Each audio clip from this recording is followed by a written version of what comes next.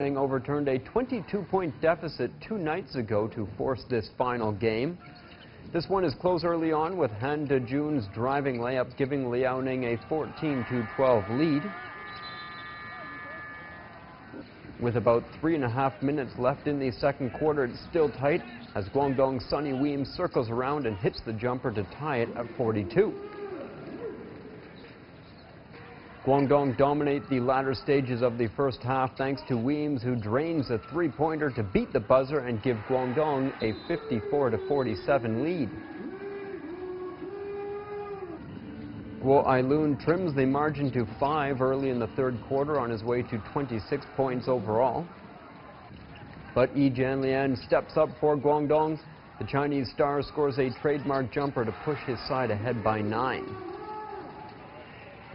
O.J. Mayo responds for Liaoning, but Guangdong counter with a fast break.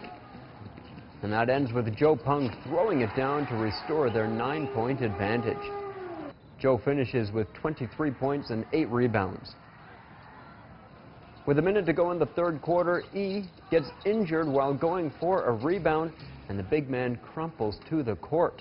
The domestic MVP exits with 14 points and 8 rebounds, with media later reporting he tore his Achilles tendon. Without their star center, the Southern Tigers show why they are 9-time champs. Weems helps them stay on track with a game-high 39 points, and Guangdong lead 100-86. Han converts a 3-point play to draw Liaoning within 5 late in the fourth quarter. He finishes with 21 points and 14 rebounds.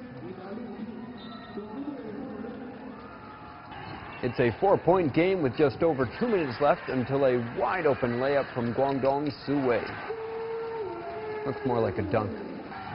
That would be it for Liaoning, with Weems and Guangdong celebrating as the final seconds tick down to record their 10th record-extending, that is, 10th CBA title after a 123-115 victory.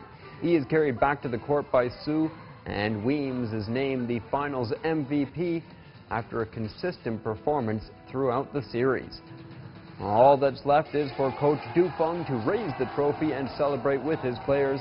Guangdong are the champions of the 2019-20 CBA season.